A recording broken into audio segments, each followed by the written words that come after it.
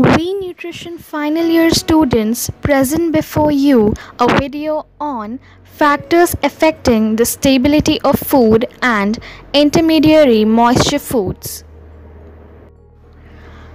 Introduction to food spoilage.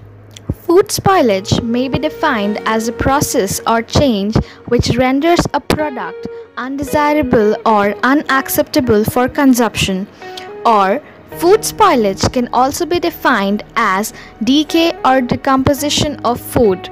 These changes may cause the food to lose its nutritive value or to become unpleasant or unfit for consumption, or even positively harmful to the consumers. These changes are collectively referred to as spoilage.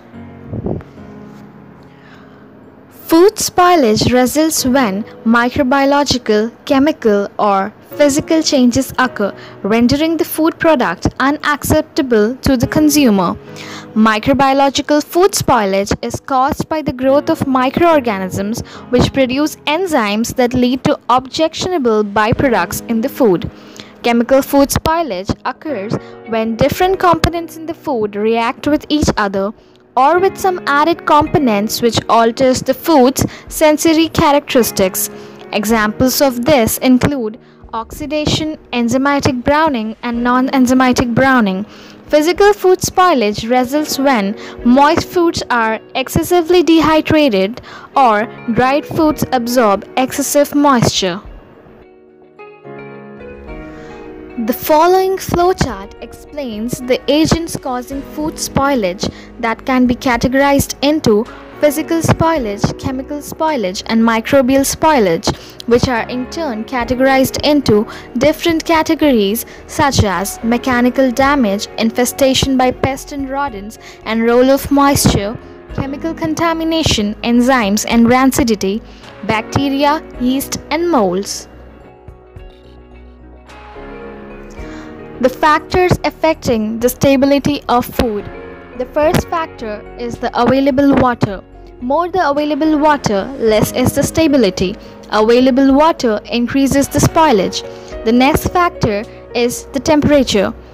As the temperature decreases, the stability increases. The temperature at which food is stored is very critical to shelf life. United States Department of Agriculture, that is the USDA, states for every 10.8 degrees in temperature rise, you decrease the shelf life of stored food by half. The next factor is the moisture. It is recommended to remove moisture when storing foods. For long-term storage, foods should have a 10% or less moisture content. The next factor is the oxygen content of food.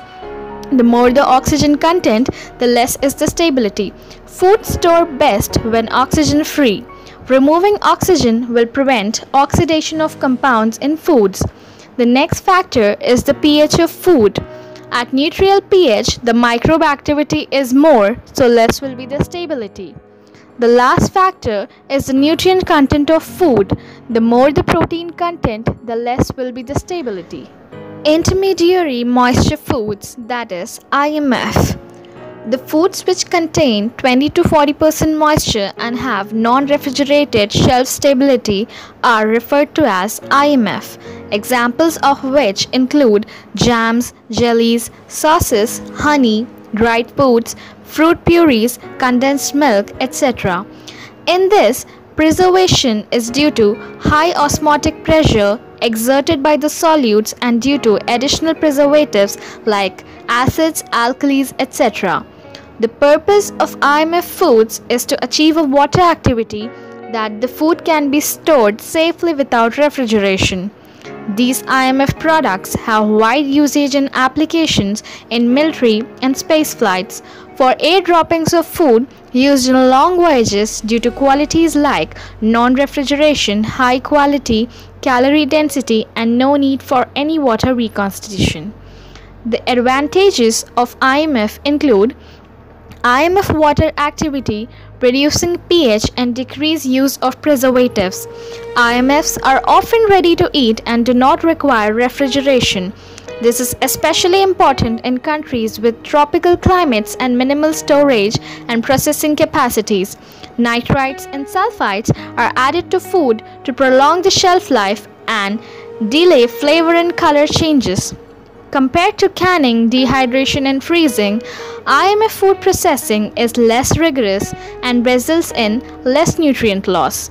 This is because, compared to other processing techniques, IMF processes are at lower temperatures, pressures, and there is no water leaching of nutrients. Some of the concerns associated with IMF are: since microbes, namely Salmonella and Bacillus cereus, can persist in IMFs. However, additives such as nitrites and sulfites are associated with health concerns. Nitrites have a negative connotation in the food industry since they can combine with secondary amines to form nitrosamines, which are carcinogenic. Nitrites are linked to an increased risk in cancer and heart diseases. Sulfite is another additive that is commonly avoided due to people having a sensitivity to sulfites. Yeast and molds are not fully inhibited by IMF processing because these microbes can tolerate water activity as low as 0.80. Browning can occur during storage of intermediate moisture foods and vegetables. Finally, sugar used commonly added as a humectant increases the caloric value of the food. Thank you.